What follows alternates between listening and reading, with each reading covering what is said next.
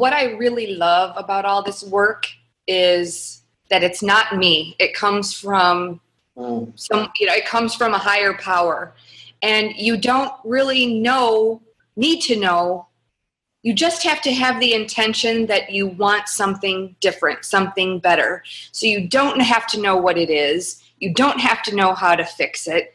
If somebody just comes to you and says, I'm ready for my life to change, but I don't know what to do, you don't have to. It's your higher self taking care of it with the creator of all that is. So that's what I love about it, is you don't have to be attached to an outcome. You don't have to be attached to what to change. It's just the intention to have a better life. And it's just, and then you step back and you're just amazed. You could not plan the shifts and the changes on your own at any time.